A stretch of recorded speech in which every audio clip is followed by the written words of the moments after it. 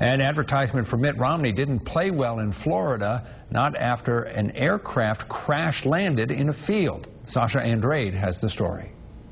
Floating backwards, it looked like it was actually coming down. When Mitt Romney hired a pilot to fly a thermal airship that looks a lot like a blimp across South Florida, the idea was to get publicity.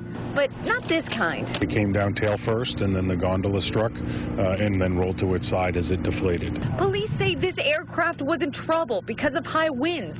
The pilot was aiming for a landing at Perry Airport, but he couldn't get that far. It may not be breezy here on the ground, obviously, but you get up to 1,000 feet, which this thing does operate at, and I think the wind currents are a lot different. These residents were home at the time. They were shocked by what they saw. After all, it isn't every day you see something this large looming below the tree lines.